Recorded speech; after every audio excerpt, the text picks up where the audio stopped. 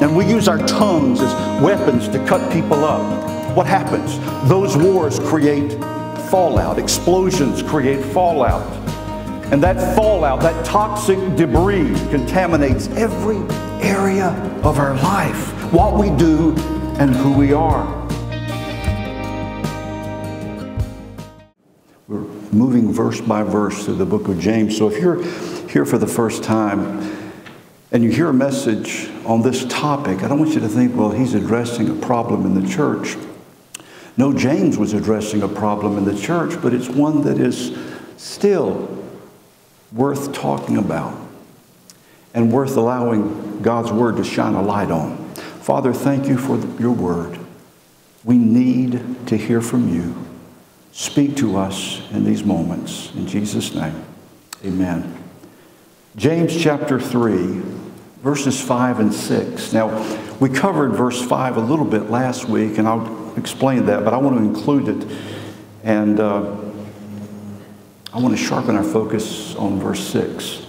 The word of the Lord reads, "So also the tongue is a small member, yet it boasts of great things. How great a forest is set ablaze by such a small fire." Verse 6, "And the tongue is a fire, a world of unrighteousness. The tongue is set among our members, staining the whole body, setting on fire the entire course of life, and set on fire by hell." Now, as you noticed, James spends a lot of time talking about the tongue. We have been dealing with it for a couple of Sundays, and we still have a little bit more material to cover as we deal with the first half of chapter 3. And you're thinking to yourself, why?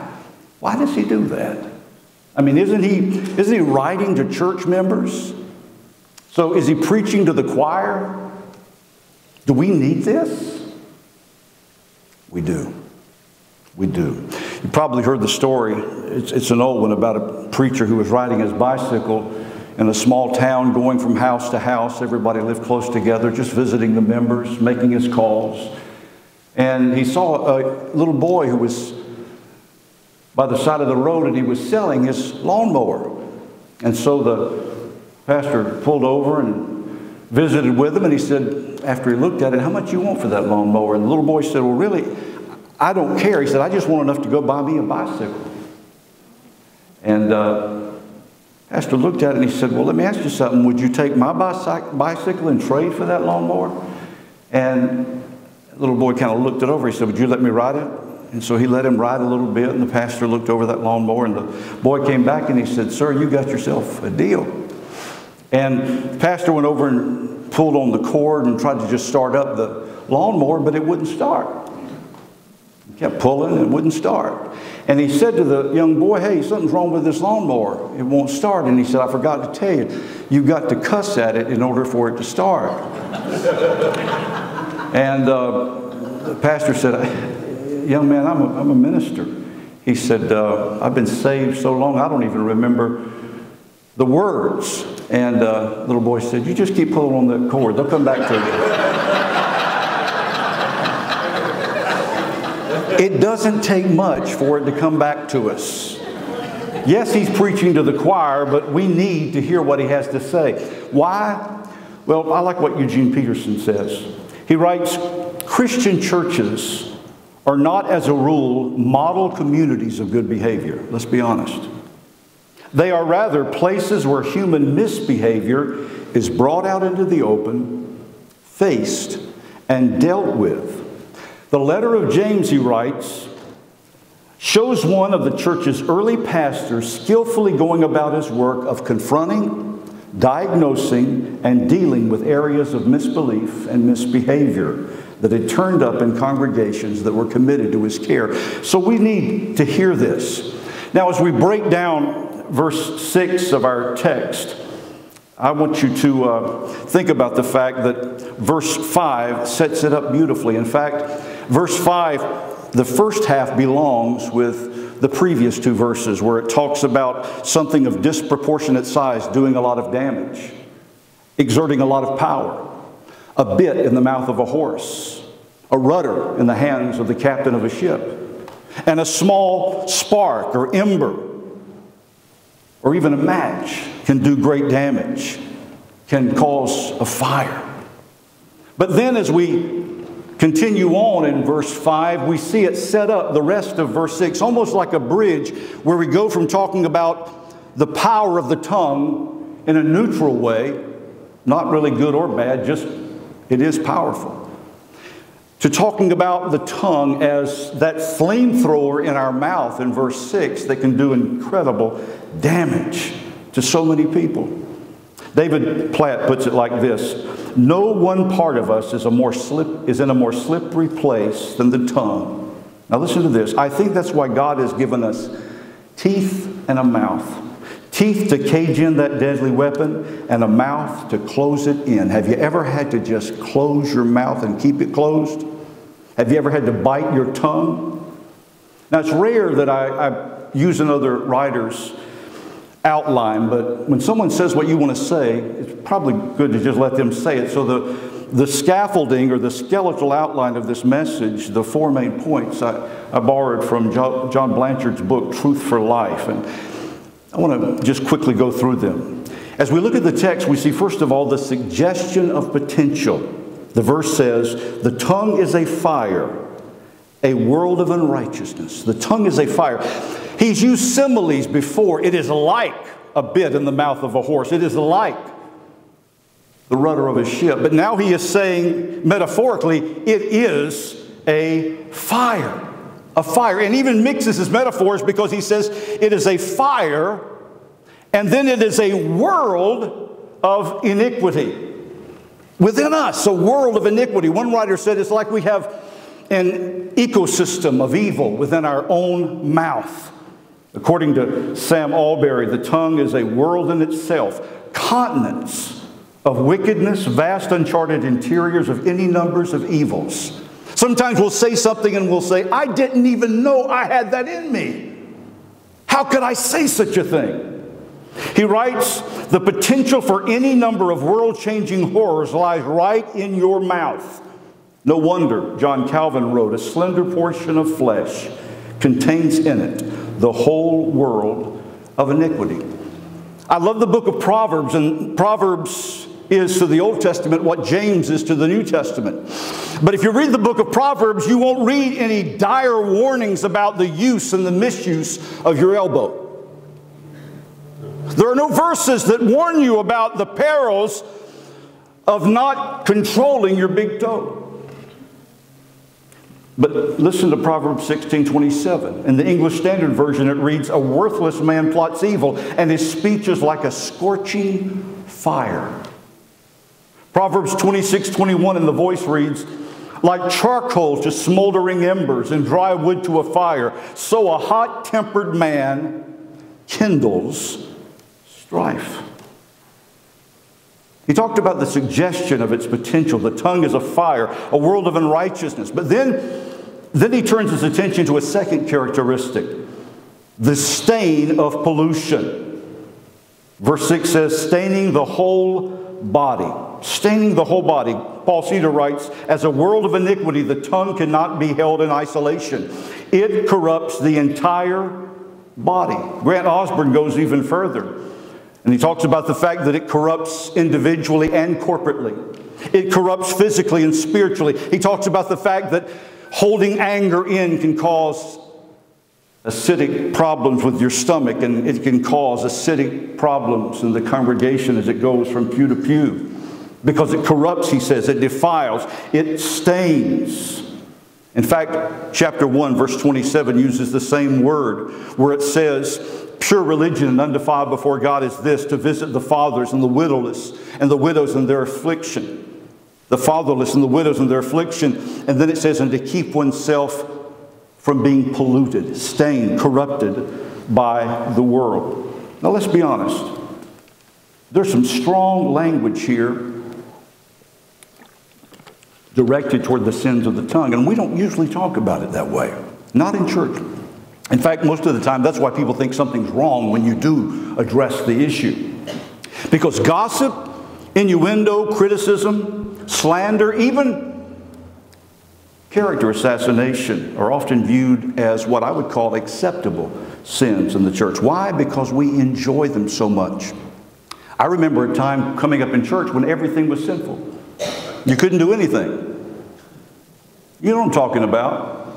We can't go there because that's sinful. We can't do that because that's sinful, but we could gossip and we could talk about people. We've all met church members with what someone described as a great sense of rumor. You know, you can sin with your mouth, you can gossip, you can lie, and yet you can walk in proudly on Sunday morning into the church and be fully welcomed.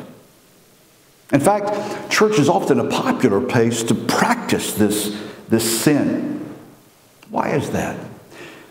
I read an article last week from the Evangelical Press Association's website that talked about a language we call Christianese. It's where we, in our Christian subculture, describe things a certain way and other people would have no idea what we mean. It's like when you knock on somebody's door and you're witnessing to them and you say, I want you to be saved by the blood of the Lamb. And they have no idea what you're talking about, but it sounds scary.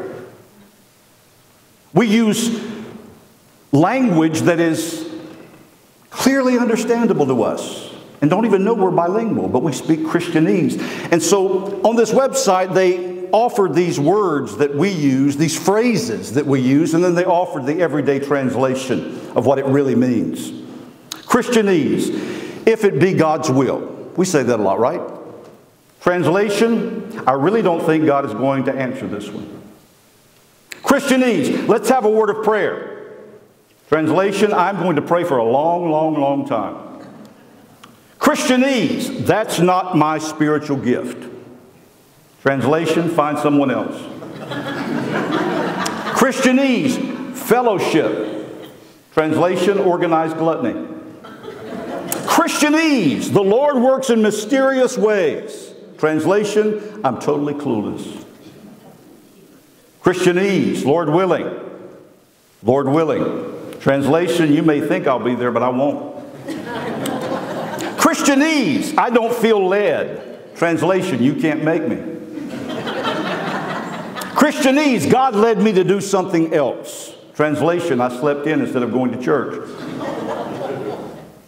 Christianese, she has such a sweet spirit. Translation, what an airhead. Christianese, I have a check in my spirit about him. Translation, I can't stand that jerk. Christianese, I'll be praying for you. Translation, there's an outside chance I'll remember this conversation later today. Christianese, in conclusion. Translation, I'll be done in another hour or so. Christianese, let us pray. Translation, I'm going to pretend to talk to God now, but I'm really preaching at you. Christianese, you have to just put it in God's hands. Translation, don't expect me to help you. Christianese, God wants to prosper you. Translation, give me all your money. And notice this one. Christianese, prayer concerns. Prayer concerns. Translation, gossip.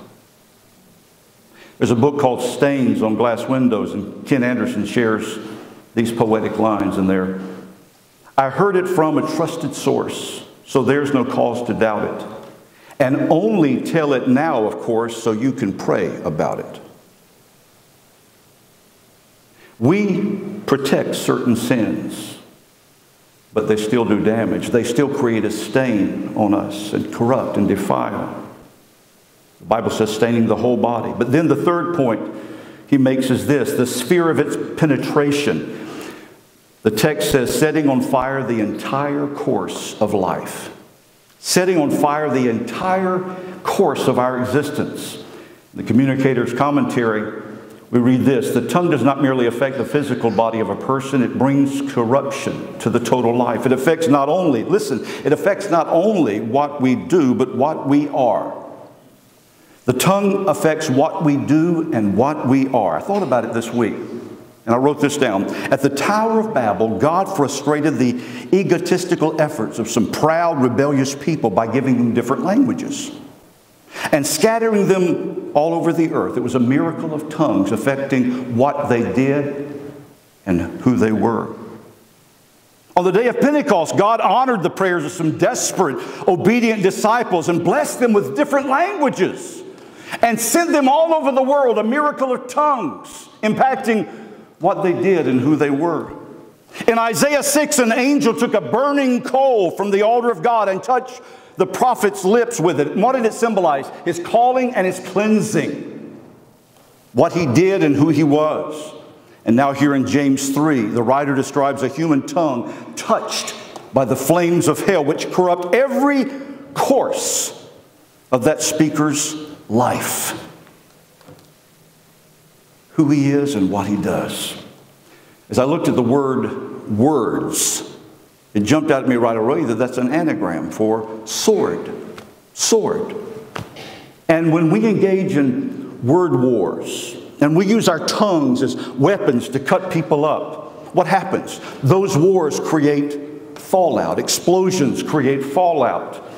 And that fallout, that toxic debris, contaminates every area of our life, what we do and who we are. And then following that look into the sphere of penetration, how it affects every area of our life and the contamination and corruption, he makes one final point in verse 6. He talks about the source of its power. Verse 6 says, and it's set on fire by hell. Three things about the text I want to mention quickly.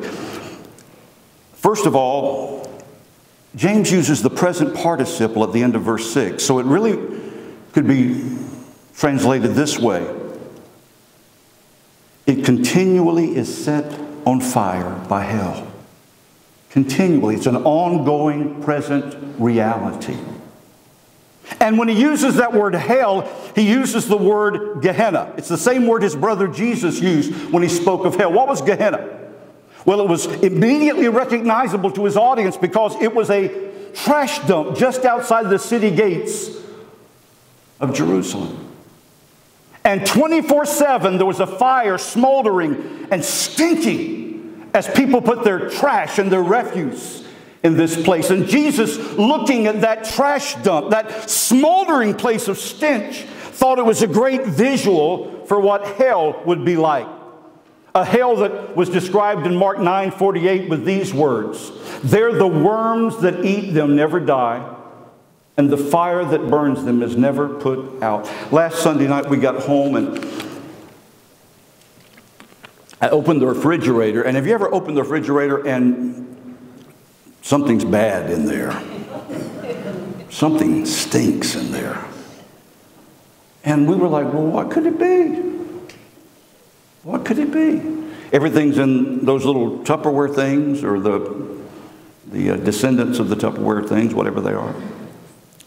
And it's all wrapped up real good. And so we looked and looked, and Susie started pulling stuff out. And finally she opened this one thing and it was like, whoo! That's it. And I knew it was horrible for her to do that, but I still had to smell it. You know what I'm saying? You have to. And so I was like, oh man, you're right.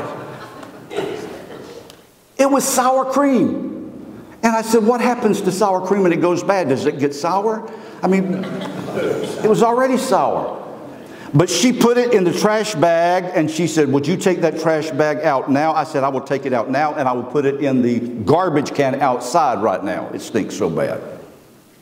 He talked about a place of fire and a place of stench. And as I thought about that, I thought about the word for bad breath, halitosis. But if our breath is like that city dump, it really almost would be what I call halitosis. And I made up the word, so I made up a definition. Halitosis, when your breath gives off a putrid yet smoky aroma that might put one in mind of a person eating trash and then washing it down with water from the lake of fire. This is the spiritual smell of a James 3:6 mouth. That's extreme, Pastor. Well, listen to our text as it's paraphrased in the Word on the Street paraphrase. James 3:5 and 6. Even the biggest mouth is only small compared to the rest of the body. But it's got big ideas about itself. It takes only one match to burn 1,000 trees, and one mouth sets seems to be a bit of an arsonist. One mouth seems to be a bit of an arsonist. Verse 6, this pyromaniac part of your body is up for burning more than your fingers. It is a lighter fueled by hell's own white spirit, bent on destruction. This week I just started writing some things that I didn't even know if I would put in the message, because I wrote it in my journal. I just want to share with you some memories that I wrote down. When I was a boy, if someone lit you up with their words, there would always be another kid close by who assumed it was their duty to pronounce the obligatory, how many remember this? Ooh, burn. Remember that? Ooh, burn. Through the years, I've watched many of those individuals, we'll call them Bernies or Bernadettes, grow up to be passive pyromaniacs who don't necessarily set the fires of slander or rumor or gossip, but they love to watch them burn. Apparently, these folks think gossip can be divided into portions so that one can enjoy just a sip of that cancerous cocktail. When they tell you, sure, I listen to gossip, but I don't really pay any attention, can't you just hear a politician somewhere saying, yeah, I smoked, but I didn't inhale? I remember something that happened many years ago during a Wednesday night Bible study. I was pastoring a small congregation, and our midweek attendance was even smaller. So we met in the fellowship hall. On that particular evening, I was teaching on this very subject from James 3, sinning with our words. I wasn't targeting anyone with my topic, and I didn't call anyone out. As it turned out, I didn't have to. The Holy Spirit was at work. There was a woman there that night who was truly famous for her big mouth. In the 11 years before I became shepherd of that congregation, the church had gone through 11 pastors. Her uncontrolled tongue had undoubtedly been a big reason for the high turnover rate in leadership. So I was a little surprised when she decided to speak up that night. But I was truly shocked by what she had to say. Without a bit of shame or anything resembling a conscience, she said, I don't gossip, but if people want to tell me something, I can't stop them. I mean, just out of the blue, she had to interject that into the conversation. I don't gossip, but if people want to tell me something, I can't stop them. Ignoring the outright lie she had just told, I tried to focus on her exact words. Think about the level of rationalizing that went into this irrational argument. I don't gossip, but if people want to tell me something, I can't stop them. This moral vampire who fed off the blood and pain of others was actually casting herself as a victim. I can't help it if people want to dump gossip on me. Her comment reminds me of a couple of lines from a poem W.A. Criswell quoted in his commentary on James. Listen. But the gossipy tongue would be balked in its plan for causing heartburning and tears if it weren't helped out by the misguided man who possesses two gossipy ears. Gossipy ears. Listen, I thought about what she said that night, and I thought to myself, people with garbage are looking for trash cans. And if you've got one on either side of your head, they can see them and they can smell them.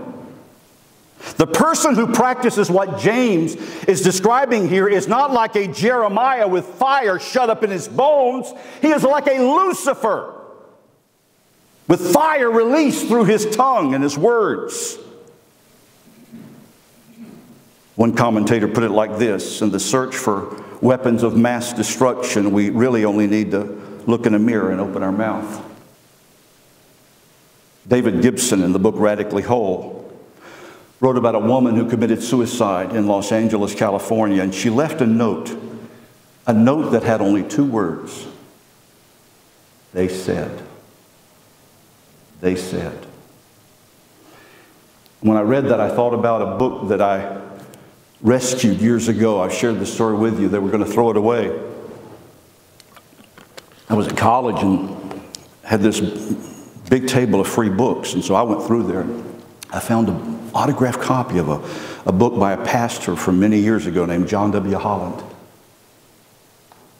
And there was a poem in there that stays with me to this day called A Song of the Gossips. It goes like this. There is a land called They Say, and it's so far away. Though none have ever seen it, we hear it every day.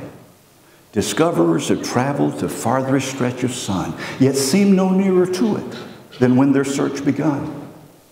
The sun shines not in They Say, it's twilight all the while.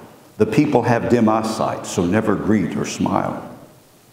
They talk about the neighbors, they break each other's hearts. They carry bows and arrows and all shoot poison darts. The imps that swarm from They Say will never fight you fair, for when backed into a corner, they vanish in thin air. But when their country's charted, I think that we can tell that They Say land lies very near the borderline of hell. Would you bow your head with me? As I preach to the choir what James, the pastor, wrote to his congregants scattered abroad,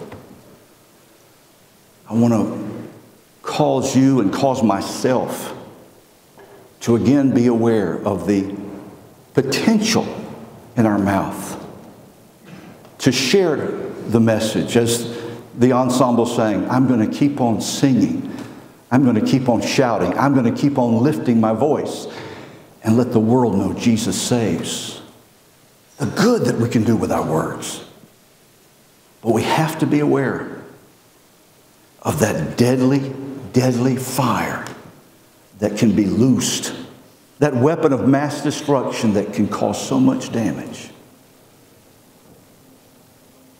I want you to search your heart right now. And I want you to pray a prayer with me from Romans chapter 12. Paul said, I beseech you, brethren, by the mercies of God, that you present your bodies a living sacrifice, holy and acceptable unto God, which is your reasonable service, which literally means your spiritual act of worship. And be not conformed, or so that you won't be conformed to this present world, but you will be transformed by the renewing of your mind. I want to lead you in a prayer right now, and I want you to think about your words. Maybe think about something that was said to you that you still struggle with. It inflicted such a wound that years later the fallout is still hurting you and others. We know the damage one word can do. And I want us to pray. James is about practical Christianity written to Christians. And we need to hear this. I remember years ago when things got so bad at the award ceremonies, and that live performance created such a risk. This was before they were just totally useless like they are now. That they implemented a 5-second delay so that they might have time to edit if somebody said something that didn't need to go out on the air and be broadcast to the whole world. I think we need to ask God to give us a 5-second delay, a spiritual sensitivity, a filter that says, let the words of my mouth and the thoughts of my heart be pleasing in your sight, O God, my strength and my Redeemer. Does it edify? Does it uplift? Is it true? Is it loving?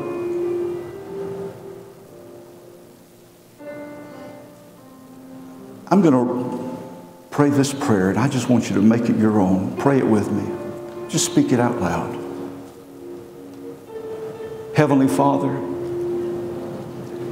I present myself, all of me, as a living sacrifice. Make me holy and acceptable to you. This is my spiritual act of worship. Help me to not be conformed to this present world, the way it thinks, the way it speaks, the way it behaves. But help me to be transformed by the renewing of my mind, because I know that from the abundance of my mind, my heart, the mouth speaks. Sanctify me, Lord, as I present myself to you. And let the Holy Spirit of God take a coal from the altar and spiritually, Lord, touch my mouth so that it is clean. And I remember that I am called to live like a child of God. In Christ's name, amen. Hallelujah. Father, I thank you. I thank you. James was not talking about a sinless perfectionism here on earth. We won't achieve that. We will continue to need to kneel and pray and repent. But Lord, our direction is growing stronger in you. We don't live a lifestyle, Lord, where we argue, I have free speech. I can say whatever I want to. We realize that as a child of God, we are not our own. We are bought at a price, and therefore we glorify God in our bodies and in our mouths, which belong to God. We are to have spirit-controlled speech. Help us this week to experience that as every day, we remember that we are not a dead sacrifice, but a living sacrifice. And we are being transformed, being made new in the image of God. In Jesus' name we pray. Amen and amen. We are so glad that you were here today with us to worship.